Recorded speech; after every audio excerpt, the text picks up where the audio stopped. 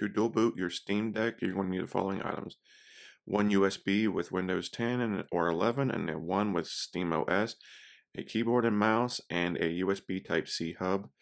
Both videos will be in the descriptions for ease of use. This video is cut down to help people understand the following. So what we're going to want to do is hit your plus button and power and boot up into your boot management. And once we get there, what we are going to do is get ready to install or reinstall steamOS. So what we're going to do is hit reinstall Steam Deck, let it do its thing, hit proceed.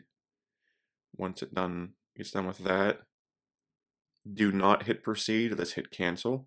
Let's go over to your Steam applications, go to systems, go to KBE manager, scroll down to the location you are going to install it in. Both are the same procedures. I am going to install it on my M.2 internal.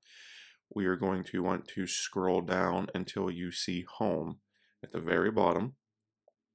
Once you get that, we're going to right click to hit resize/image. Now, don't do what I did. I just put the bare minimum of 70 gigabytes. I would advise you to make a decision on what side of operations you're going to work in and go from there. But I would recommend doing 50% on both if you're going to use them both equally. So what we're going to do once that's done, you'll see an unlocated file up here. We're going to right click that, hit new, go to file system, and we're going to scroll all the way down to NTFS, hit OK. Once we get that done, you'll see the new partition on the very bottom. We're going to go up to upper left, hit apply appending operations, hit OK. Let it do its thing. It won't take too long.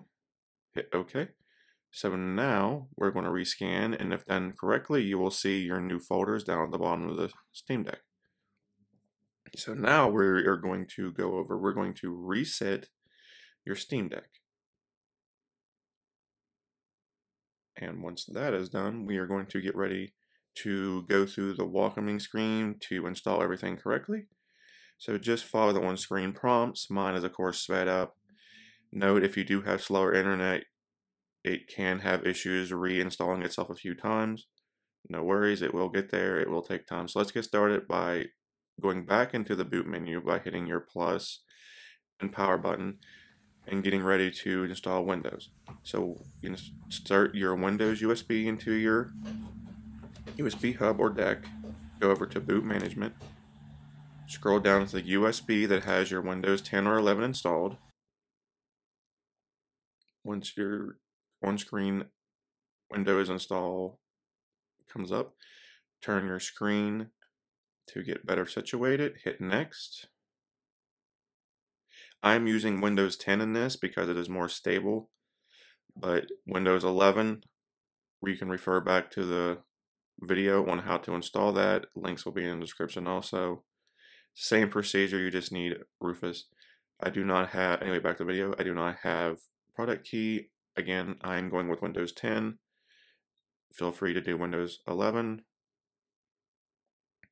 I click Windows 10 Pro. Next. Let it accept the terms. Go down to custom. Once that is done, we're going to scroll all the way down to the very bottom to the partitions you just created with the amount of storage that you have. Once that is found, just click it.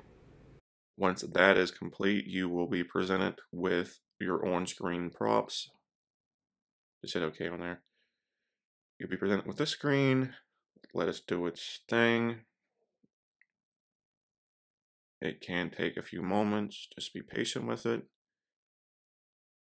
Once you get done, you're going to go to the USB, the drive that has your Windows drives on it. So a little bit about this. So see these, your NAU folder and your CSJ folder, you will need to right click and hit extract all, and it will come up with a system information, and you right click on that and install. So just follow the on-screen procedures. At this point, everything will be the same minus the two that I just said. Windows 11 will be different. Just follow what's on the screen. So once everything is done with the setup and we are ready to do everything, it will take a few moments for everything to work properly. Again, if you're on Windows 10 or Windows 11, just follow the on-screen prompt that I'm showing you now. Windows will do its work, and you just make sure you install. So we're going to turn off our Windows and go back into boot management by hitting your plus and power button. And what we are going to do this time is go back over to boot management and go to steamOS and load up steamOS. It will be presented on your SD that you just or your location you just installed on. Once we get that done,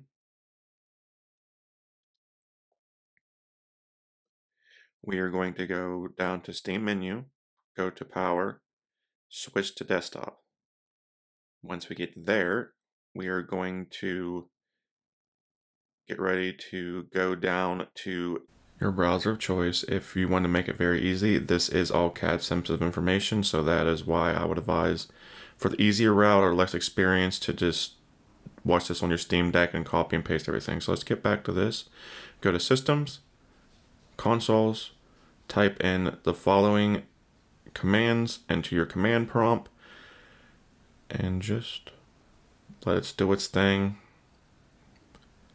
Once done correctly, you will be ready for the next step, which is to turn off your Steam Deck for the very last time and get ready to enjoy the show of enjoy our new boot system on our steamOS. So what I would do after getting everything set up is, and first things first, is install all updates for your Windows 10 or Windows 11 drivers. And at this point, you're just ready to experience the best of both worlds. Enjoy.